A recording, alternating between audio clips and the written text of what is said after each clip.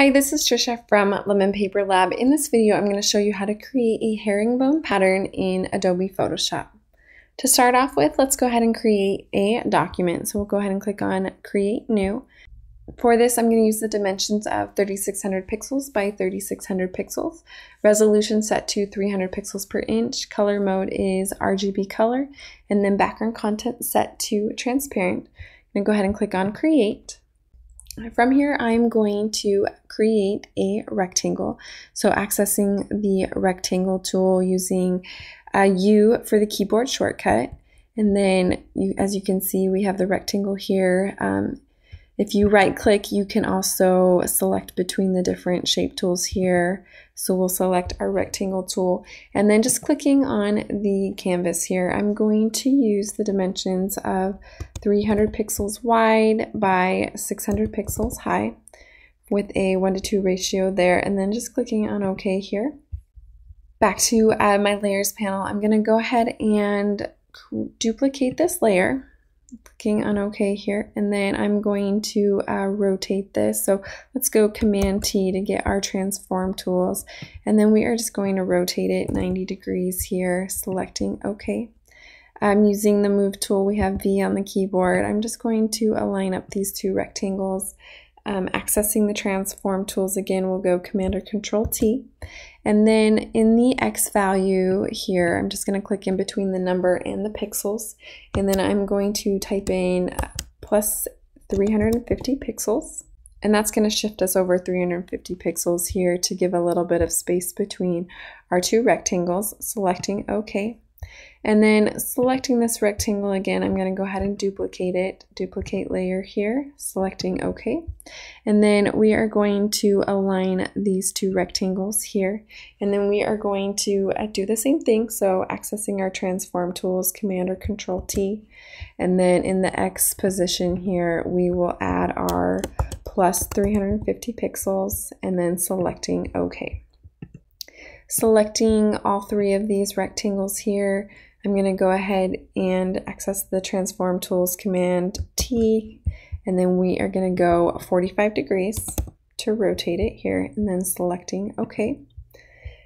Just moving it to the center here. We're going to go ahead and duplicate these layers, duplicate layers, and then selecting OK. And then we are going to drag it down until Photoshop gives us those guides that it's aligned. And then we will do that one more time, right click, duplicate layer, clicking OK, and then we will drag it down to align those layers there. Selecting on this layer here, I'm going to drag a guide from the side just to snap it to that rectangle, and then we'll do the same thing on this side, dragging out a guideline, and then we'll do the same thing from the top. And then selecting this one, we will drag out another guideline here. And now we have the basis of our repeating pattern. So I'm going to access the marquee tool. That's the second one here, using M on the keyboard. And then I'm just going to drag out the rectangle here. And then we are going to define our pattern. So let's go hit Edit, Define Pattern. And then as you can see, Photoshop will just take what was in our selected area and then clicking on OK here. If you want to crop this down to this, then you can go to Image, Crop, and then it will crop it down to that selected area. Let's go ahead and test out our pattern by creating a new document. So we'll go File, New.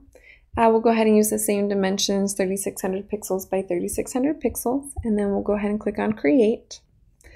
From here, I'm going to use a pattern adjustment layer.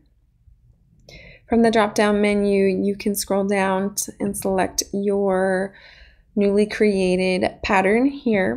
When this dialog box is open, you have the option to move your pattern around if you want to position where it's located on your image here. And then just to get it back to the original, you can click Snap to Origin.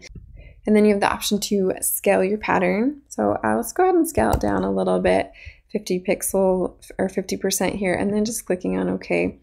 And then to easily change out the colors of your pattern, let's go ahead and add some solid color adjustment layers. So we will add a solid color adjustment layer. We'll keep this one black, selecting OK, and then we're just going to create a clipping mask. So right click, create clipping mask. You can also do that by hovering between the two layers and clicking Option click or Alt click for PC. And then let's give it a background solid color adjustment layer. This time we will use just the color white, FFF, clicking on OK, and then we'll just drag it down to behind. So we have our two colors. And then if you want to easily change it out, just select that color layer. For this case, we'll use a two-tone, and then for our top layer, we'll select another color here, and we have our pattern with this two-tone green. To save this pattern as digital scrapbook paper, you're going to go to File, Export, Export As. Here under File Settings, you can select your format. In this case, we will keep it at JPEG. And then under Quality, typically for digital scrapbook paper, you want a higher quality, so we'll just bring it to the highest there. And then as you can see, you have your image size. This is the 3600 pixels by 3600 pixels. And then just scrolling down under Color Space, I like to click Embed Color Profile. And then we'll go ahead and just select Export to save your file. Thank you for watching this video on how to create a herringbone pattern in Adobe Photoshop. If you liked this video, go ahead and give it a thumbs up and leave me a comment below. Be sure to check out my other tutorials on how to create patterns in Photoshop. This is Trisha from Lemon Paper Lab. See you next time.